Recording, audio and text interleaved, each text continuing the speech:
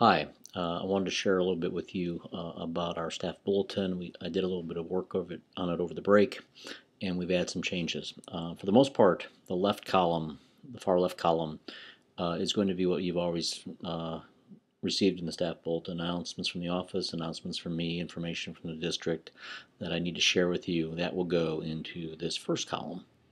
The second column is something that I'd like to really work on with you guys this term. And basically, anybody that logs in the staff bulletin, any staff member, is going to be able to go ahead and post something, and it will show up in this column. Okay.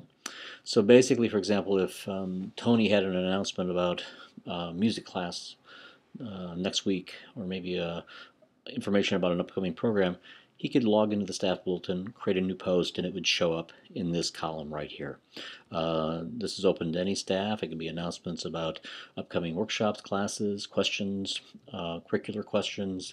You want to point us to an article that you read that might be of interest. Anything like that can go into this area, and I encourage staff to do that.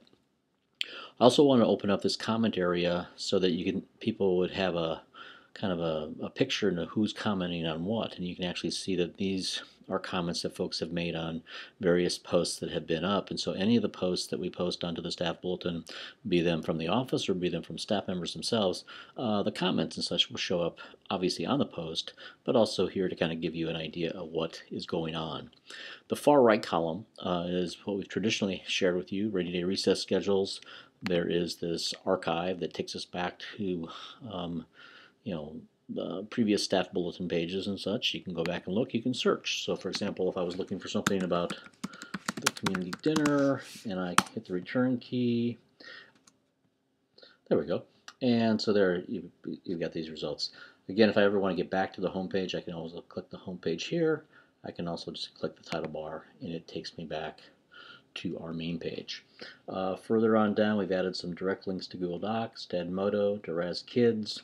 We've got our birthday lists coming up listed here. We've got our staff calendar listed here. And then links that will get you to things such as webmail and ESIS and that kind of thing. Those will always be here. I need to clean this area up a little bit more, but I'll do that in the next few days.